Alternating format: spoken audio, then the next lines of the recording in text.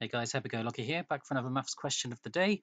Today we're looking at the 2020 Specimen Paper 2 IGCSE. It's extended questions, and we're coming to the end of the paper now, so the questions getting a little bit harder. Today's questions are on using the rules of indices. The questions are as follows. Part A, simplify 27x to the power of 6 in brackets to the power of a third.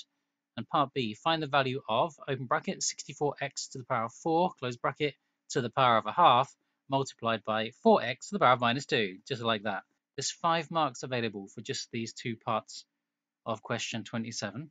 So press pause, have a go at it, and I'll be back with the work solutions in 5, 4, 3, 2, 1.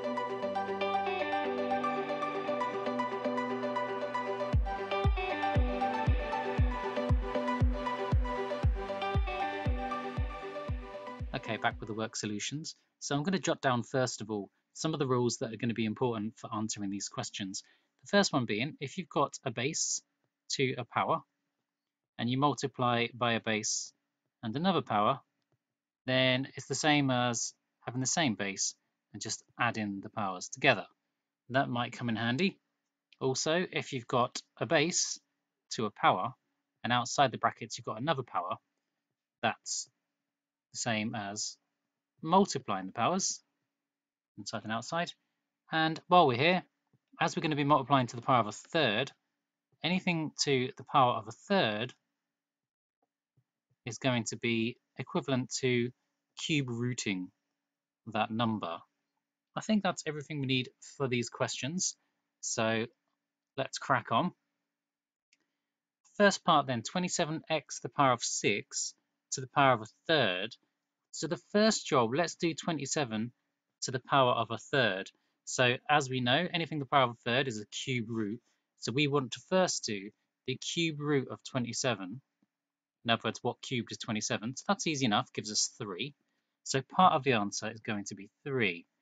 Then we've got the second part of the question, x to the power of 6 in the brackets to the power of a third outside the brackets. So that's where we can use this rule here, where you've got two numbers, you just multiply them together. So x to the power of 6 to the power of a third is the same as saying x to the power of 6 times a third. Well, 6 thirds is 2, so we get x squared at the end there. So put it all together, you get 3x squared. 1 mark for the 3, 1 mark for the x squared. Okay, moving on to part B then. Find the value of 64x to the power of 4 to the power of a half multiplied by 4x to the power of minus 2. So again, let's start with the 64. To the power of 0.5, in other words, the power of a half, that's very similar to the third rule. So if anything is to the power of a half, rather than cube rooting, we just want the normal square root. So the first job, 64x to the power of 4 to the power of a half, we just need to do the square root of 64. So the square root of 64 is 8. And the second part, x to the power of 4 to the power of a half, is the same as saying x to the power of 4 times a half. 4 halves is 2. So the first part is 8x squared. But the question carries on. We've got to do 8x squared multiplied by 4x to the power of minus 2. Not much more needs to be done with this, actually. We don't need to fiddle around too much. We just need to break it up into the numbers and the x parts.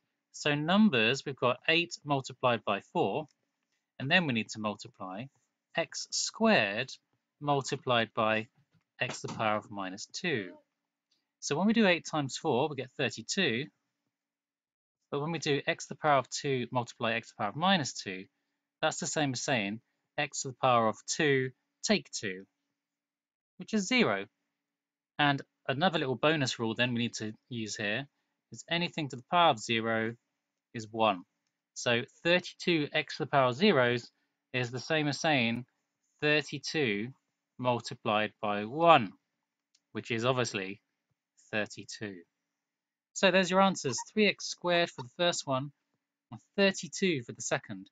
The 3 marks for the second one come from firstly finding 64 to get the square root to find 8, secondly to find the x to the power of 0 by having x squared multiplied by x to the power of minus 2, and then understanding that x to the power of 0 is 1, so 32 x to the power of zeros is 32 ones, which is 32.